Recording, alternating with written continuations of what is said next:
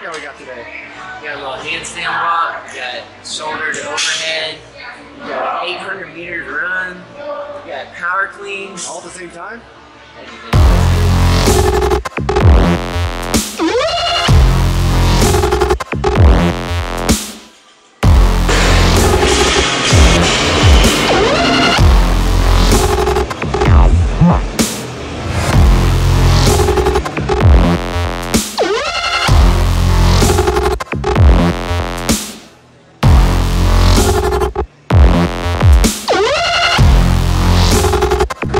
Do, buddy. We're about to go see some trucks, some fire trucks. Huh, buddy? This is a big car. It's a big what? This is a big maze. A big maze. What do you think, Brooks? There's a car heading right for us, guys. Ah, the car's coming to get us.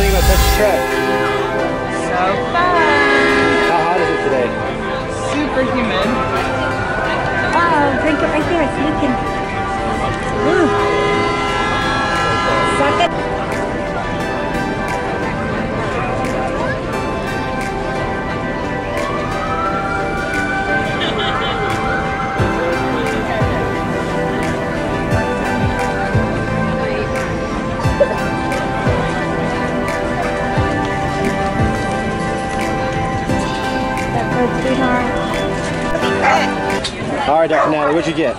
I got squash, cucumbers, you got corn on the cob, organic honey. Is that local honey? Yep, Georgetown honey. We also talk about getting local honey for allergies, don't we, Bear? And then I got some treats.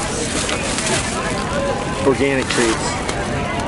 Kind of. Cinnamon pecans for salads and some nuts and dried berries. That's awesome. Brooksy, what you got there, buddy? He all of that. He eats so healthy, doesn't he? Look at him. He's going to be very, very, very, very, very healthy. Very healthy. You're eating good too. What is that, fruit? Very good. It's good. Look at this. Yeah, you can have one of the best places. But you have to eat some real food. Fruit. My pencil.